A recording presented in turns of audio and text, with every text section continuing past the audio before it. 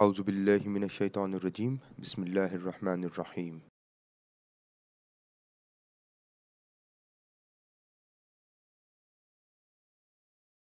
Introduction to Scatterplots.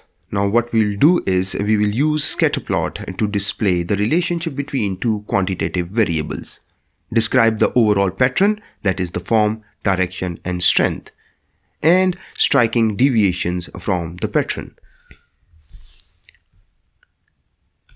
Example: Scatterplots, vision and organizational performance. A research scholar intends to explore the relationship between a company's vision and its organizational performance. The scatterplot is an effect plot, since the purpose of this study is to explore the effect of vision on organizational performance. Now there are different scatterplots. Now there could be a positive or increasing relationship, means that an increase in one of the variables is associated with an increase in the other. So if you increase the vision, the understanding of vision, the better understanding of vision, this will improve organizational performance. So this is a positive relationship.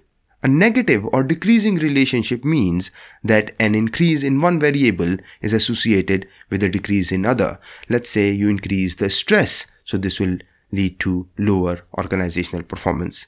And not all relationships can be classified as either positive or negative. So it's neither positive or negative, then this is another type of scatterplot.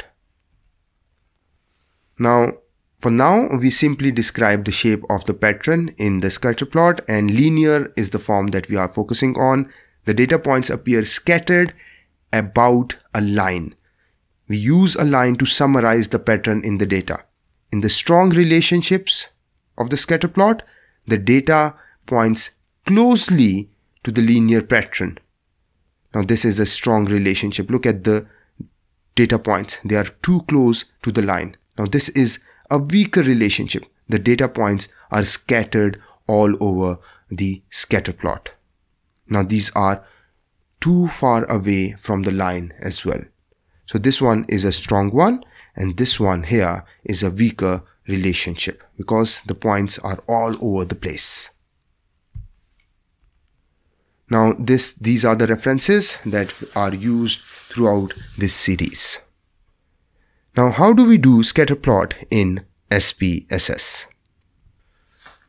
Now I want a scatterplot between vision and organizational performance, but the point is vision is measured using 4 items and organizational performance is measured using 5 items here. Now I'm interested in overall vision and overall performance, not individual items. So what I'll do is I'll create a composite score. So how do you create a composite score in SPSS? Go to transform, compute variable, let's say vision, and simply mean VIS1, VIS2, VIS3, VIS4. Now 4 items for vision, parenthesis closed, and just press OK and you will have the composite score for vision. Similarly, you can do for OP. I already have it, but let's press OK.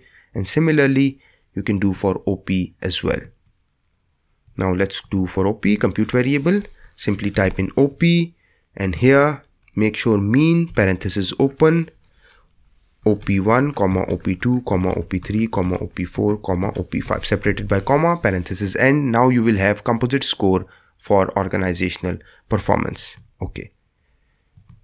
Now this is how you create composite scores for your variables that are latent variables measured on individual items. Now how do we do our scatterplot? So go to graphs, legacy dialog, scatterplot.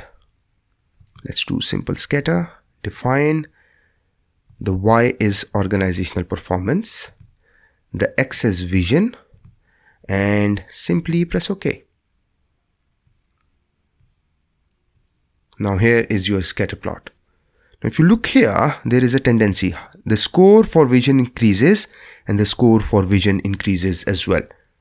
So you can just click here, go to elements, and you can have fit line as well. Look at this. Although they are scattered and not too close to the line, But still you can see that the tendency for OP, the score for OP increases as you increase the score for vision. So there is a relationship. So you see that there is a relationship, maybe not that strong.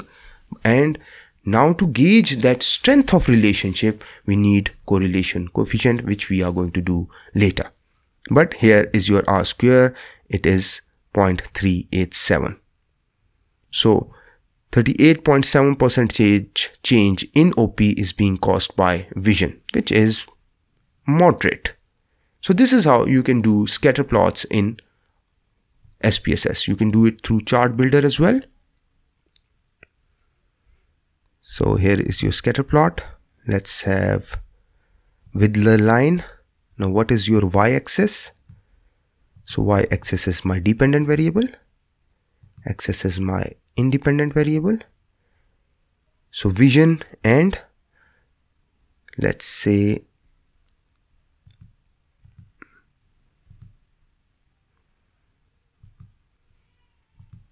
let's press OK. And here it is. Now this is how you can do your scatter plot in, or rather using chart builder as well. Thank you very much.